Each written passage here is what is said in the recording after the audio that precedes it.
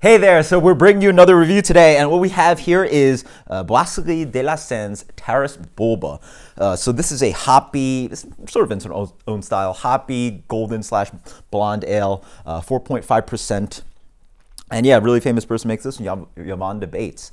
And so yeah, really interesting hearing him on interviews. Please check him out on Chris Quinn's channel. I'll post that in a link below. So got a lot to say about this beer, obviously, but it's a Beerhead's beer. That's certainly why I'm reviewing. So Chris Quinn from Beer Temple is one of his favorite beers, and also the Grimm's. Part of the inspiration of castling was this beer specifically. So huge Beerheads love this beer, and unfortunately, I have actually never had this beer before. So, you know, very proud of a lot of the beers that I've tried, but I've not had this before. Not a lot of it makes it to New York, and not a lot of it's fresh. So this is actually bottled about 5 months ago.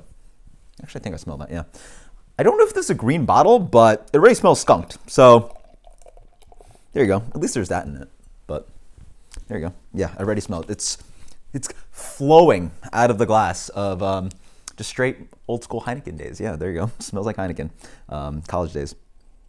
Yeah. But anyway, despite getting that, it is very nice on the aroma. It is quite hoppy. It's a little bit woodsy. There's maybe a little bit of citrus. It is dominated by that skunkiness, though. It's hard to find anything behind that. There's a light white breadiness, some crackers. A little bit of spice character as well. It smells awesome. Cheers.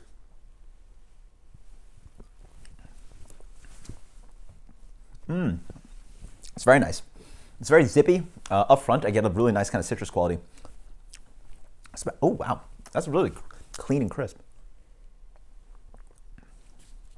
So we'll say, I sort of cannot get past that skunkiness, but you know, it's actually all right. There's a lot of flavor behind the beer to show off, so you know, it's not only that flavor. Yeah, nice. Ooh, there's a beautiful, I'm gonna stop making noises to actually describe the beer. There is a really beautiful kind of like lemony kind of quality to this one. Not too acidic, but really leaning towards that maybe like Meyer lemon, sweet lime kind of flavor. A little bit like something you'd use in dessert.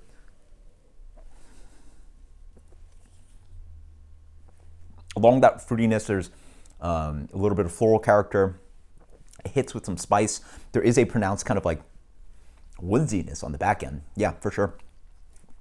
As you wait, it just has this kind of like cedar-ish kind of like, you know, woodish kind of character. It is a very light beer on the palate, though. 4.5%. It's very drinkable. It's a really beautiful, like light kind of malt quality that sort of shows that it's there. It's light and crackery and a little bit chewy. You know, a little bit of that kind of like drying kind of quality of a dry cracker, but it doesn't fleet too quickly. There is a pronounced bitterness on this one, which is nice as well for 4.5%. It's a crusher. For sure, it's very nice. Yeah, it does sort of remind me of castling in that sense. It's like really nice and hoppy. It offers all those beautiful, you know, Belgian qualities, that spice, but the yeast is actually not that forward. You get a really wonderful. It's actually not that like. It looks like a super effervescent beer. It moves on the palate quite well, but it doesn't have any of that carbonic bite. It doesn't like prickle the tongue really that much. It really lets the malt ride so that you really get a nice experience. It smacks on with really nice hop character. It has a bitterness to it. Would really like to see this super, super fresh and not with that skunky note. But yeah, I certainly can see why beerheads would like this beer. It's 4.5%. It's super flavorful.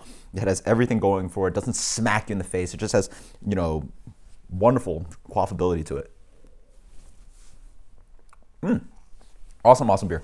I mean, I'm sure I'd give it a higher rating if it, you know, again, the freshness and the skunking, but I don't know, maybe I'm going to overrate it just because like it is a Beerhead's beer, but I'm leaning towards liking these styles more and more, and it's absolutely delicious. That is awesome. 4.5%, drink tons of this. I'd love to see this in cans. That'd be absolutely delicious, right? Let's go with like a 93 on this one. Cool. Let's go with the 93 on this one. This is Terrace Boulba Extra Hoppy Ale from Brasserie de la Senne. If you've had this beer, please let me know. Post in the comments below. Let me know if you've had a skunk bottle, but whew. Anyway, until next time, guys. Cheers. Later.